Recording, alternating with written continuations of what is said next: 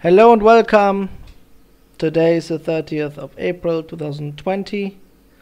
I would like to use this chance to explain some more advanced topics today, also based on questions I've received during the week. And this is a great chance to actually explain some more advanced concepts this time. Okay? So this is just a short video on some more complex topics regarding the market structure, market causality. I have created this diagram some while ago. It has appeared in one of my videos before. And it's important to understand it because it shows you several things at the same time. Okay? In particular, when you look at long-term charts, you will see something like I show here. Okay? So above the price, you have dumb money longies who are in drawdown and who are in the market for a long time, who have not been stopped out or received a margin call, who try to be sticky and to stick to their positions. And below the price, you have a bulk of dumb money shorties who are also into drawdown and to try to do the same thing by selling the market.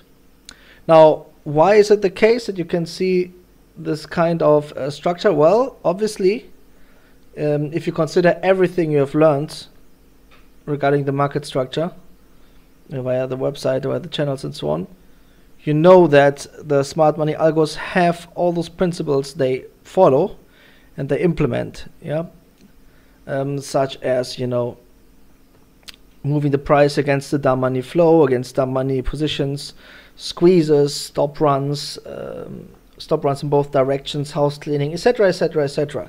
Time and range principle and so on. There's a whole number of them. Now, as a result of all those games, most dumb money players get kicked out of the market at a loss or get a margin call. The ones which are sticky and didn't over leverage, then they will also end up, of course, in loss overall. Which is why we have those sticky longies at the top and the sticky shorties at the bottom. Now, the right side of the diagram, you see what's relevant for short-term trading, okay? So closer to the current price, of course, we have short-term stops of longies and shorties, close to the price. So the closer you go to the price, there will be some kind of dumb money tolerance, which means there is a certain priority which the smart money applies to the short-term and medium-term and long-term stop runs and position runs. And within this tolerance, they, of course, in order to achieve higher objectives, let some of the dumb money trader positions in profit. Now, when that happens, it's most of the time only for a very limited time. And secondly, for as little pips as necessary, obviously, not difficult to understand. So you're gonna have some kind of tolerance regarding a longies and shorties, so close to the price, so are new in the market with the respective stops. As we know, the smart money loves to play Pac-Man. They try to cover as much range as possible, so they try to take all the short-term stops on both sides eventually. Sometimes they go in one direction for 2 days, then do a grip move down. We know the game, and it depends on all the factors shown. Of course, you also have, when you zoom out again to the long-term chart, you have also long-term stop accumulations.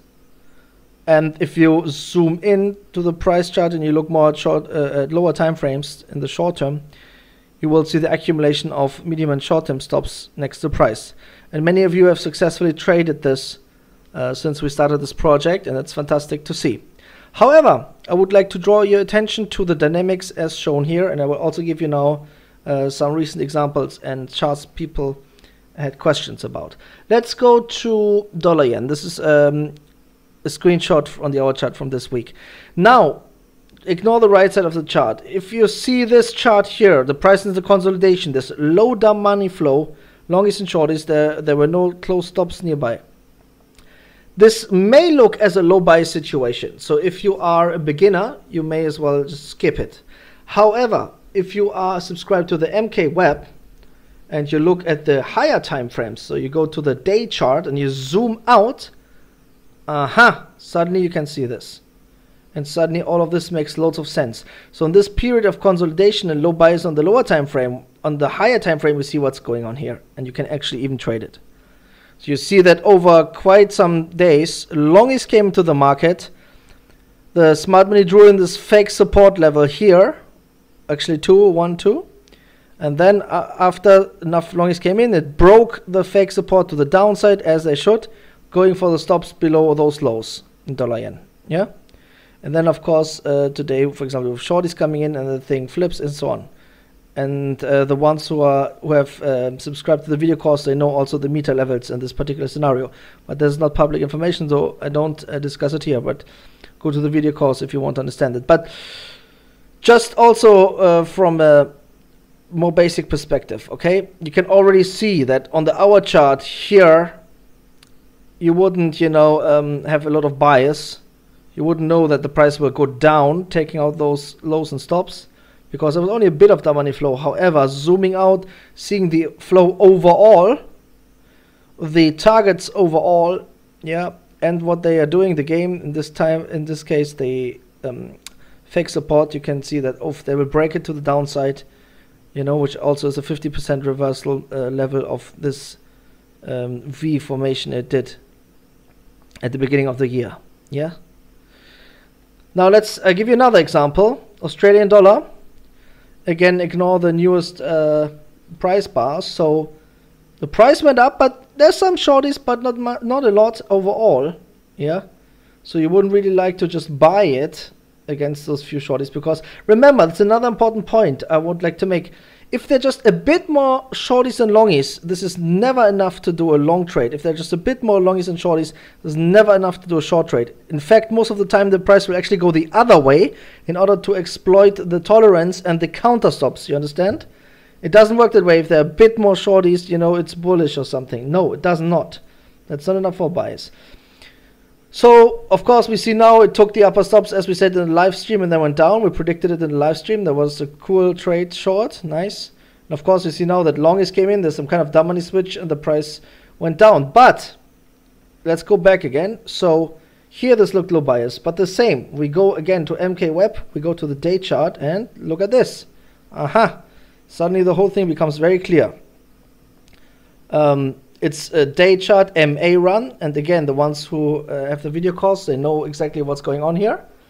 So we could see that, look, first of all, longies, price went all the way down, cleaned out, dumb money switched to shorties, price went all the way up against those guys again.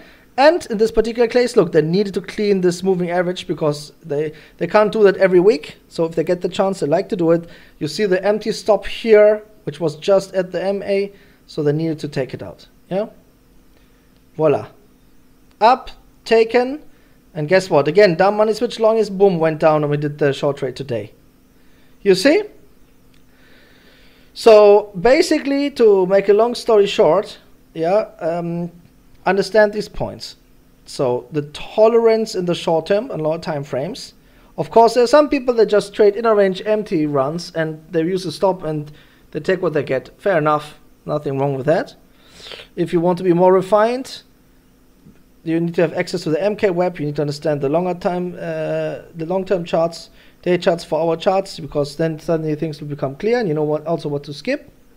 And of course, if you really want to understand the complete market structure with the meter levels, you know, then you know you're welcome to subscribe also to the video course. Here are the links again. All right, well done, everyone. That was another cool week. Really happy. Great trade calls. My own trade calls were very good so far. I think I have a 100% hit rate. That's good. But as I said, normally out of 10 trades, I also get 1 or 2 wrong. That's why you need to have risk management in place. And stay safe, everyone. Bye.